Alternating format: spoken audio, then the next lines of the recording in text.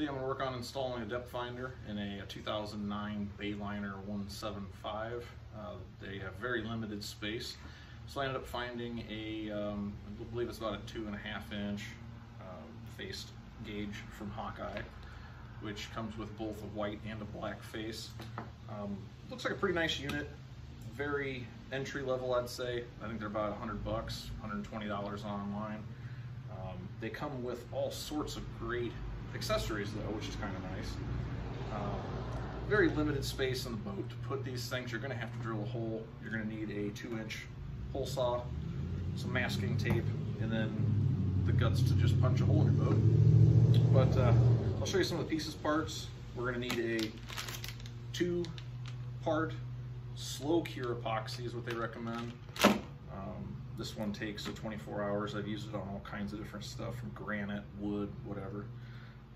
I'll kind of show you where I'm thinking we're going to put it at. This boat did have a depth finder before, so I'm going to kind of cheat off of where they've selected, because it obviously worked, or hopefully it did anyways.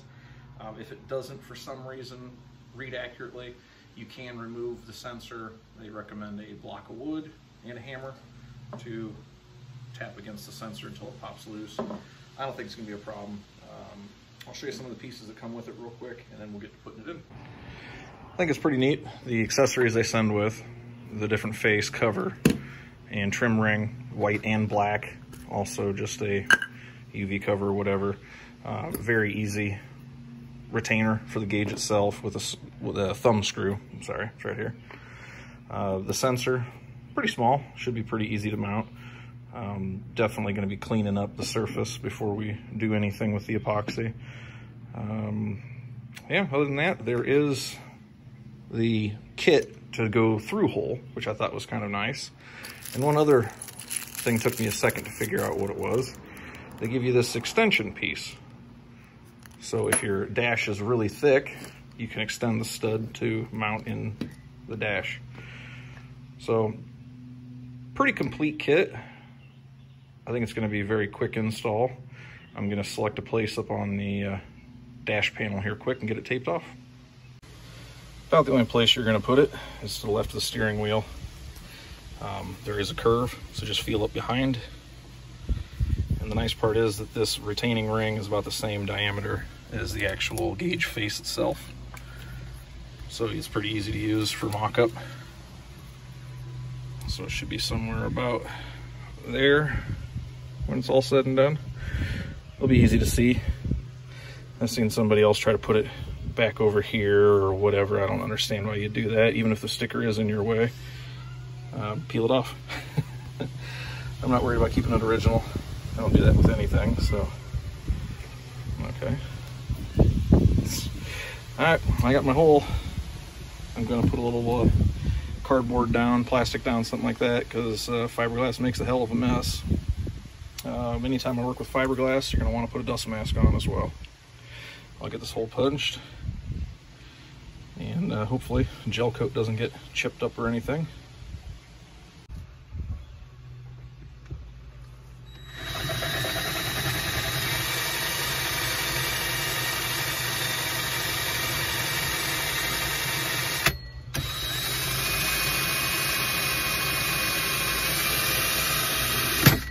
That's what I want.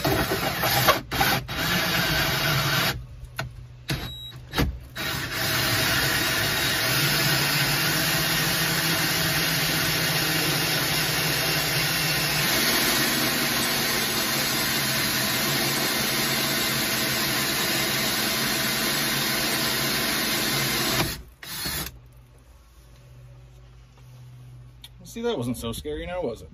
What you end up with.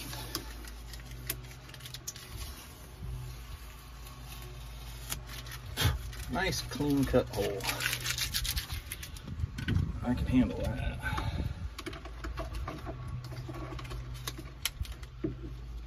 And it even fits. What you know about that? Cool, easy enough. I'll start to working on mounting that sending unit. We'll lock this bad boy into place, and I'll grab a power and ground. I'll see if I can't get underneath the dash here and show you where I'm gonna pull that from. good news in my case anyways is that they, like I said, had a depth finder already installed. It is to the very far right switch through the dash. And the ground block is right here. So all I have to do is tie in power there, which just looks like a factory switch. So I'm guessing they give you an extra one.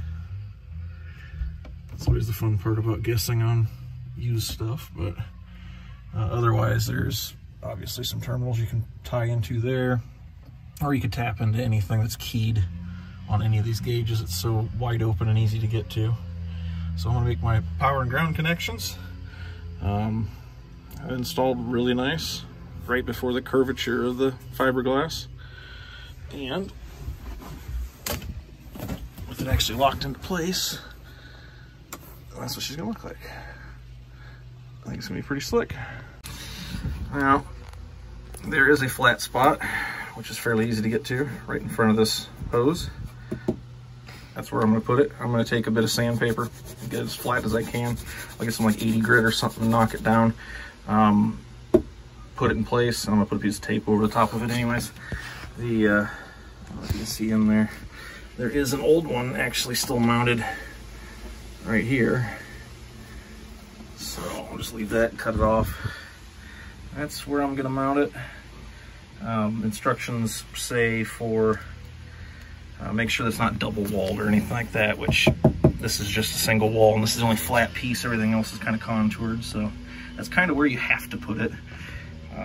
I'll get that sanded down quick, get it cleaned up, and get some epoxy on it. One thing I wasn't able to find, there is a shape on this. I'm guessing it's for hull mount. You know, this be facing forward to catch the water coming at it. I don't think it matters which way, but that's how I'm going to install it. This almost looks like a boat, so I will be pointing this forward. And hopefully I'm guessing correctly, but I doubt that it matters which way, but that was just one thing I was kind of looking at. Couldn't find any instructions or anything like that. That was pretty simple. Took a 4-inch sander, body sander, just hit it quick and covered it really good. You also want to push it down and twist to get all the air bubbles out. That's easy enough. I'm just going to tie off the excess. I mean, they give you like 30 feet, way too much, but that's all right. Got her done, got her wired. Everything turned out pretty nice and clean. Very easy install. Do not be afraid. Worst part's just drilling the hole, but stick some masking tape down and call it a day.